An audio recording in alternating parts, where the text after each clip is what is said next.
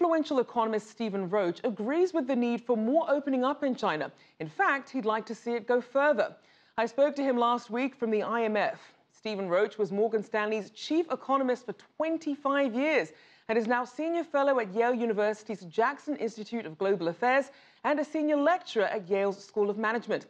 I started by asking him about the underlying reasons why the U.S. has such a large trade deficit with China. Well, the U.S. Doesn't save very much at all. Our overall domestic savings rate in the end of 2017 fell to 1.3% of national income, lacking in saving and wanting to grow. We import surplus savings from abroad. We run big current account and trade deficits to attract the capital. China's the biggest piece of that equation, but this is an outgrowth of America's weakness in saving rather than a byproduct of unfair trading practices, in my opinion. So a trade deficit's always necessarily a bad thing?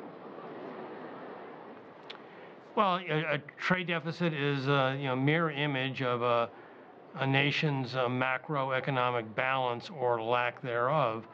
I think in the case of the U.S., our trade deficits are very much a bad thing because they reflect the unfortunate circumstance of a real lack of domestic saving. And it's hard for countries to grow over the long haul without saving.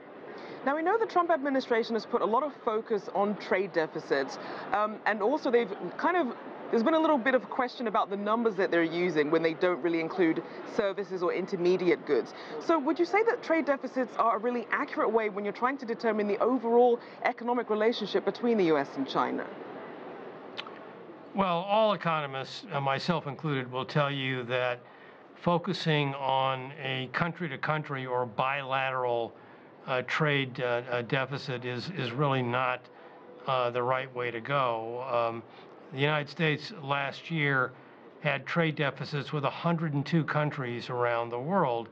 China was the biggest. That number was distorted by supply chain effects from other countries, but even adjusting for that, the Chinese piece was about somewhere between 25 to 30% of the total overall nearly $800 billion merchandise trade deficit. But the way in which that is allocated between China and others is very much an outgrowth of the international specialization of comparative advantage. China makes the low-cost goods that we want the most of.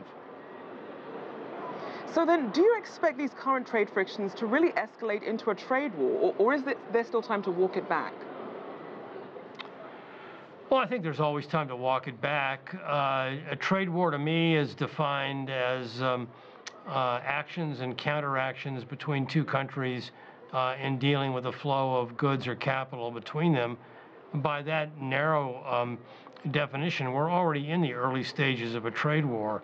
The question is, will one or both countries come to their senses and avoid further escalation?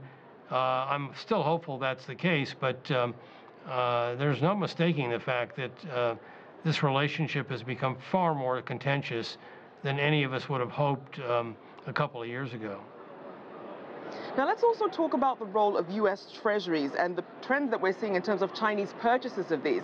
How do you see that affecting negotiations, given the impact that they might have on the economy?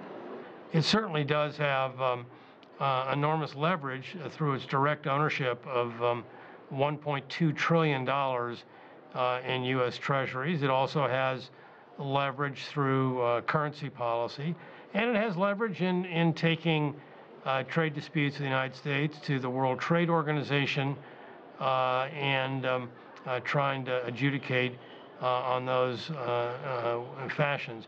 I don't think that China opt to immediately deploy its treasury purchases tool. That would only be an action of last resort. So if China were to look at some alternatives for its goods and sources, if trade tensions continue, what would their top options be?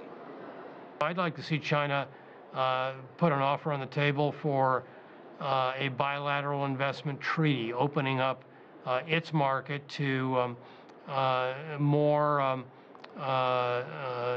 even-handed investment from American multinationals, and vice versa, the U.S. offering the same to Chinese multinationals.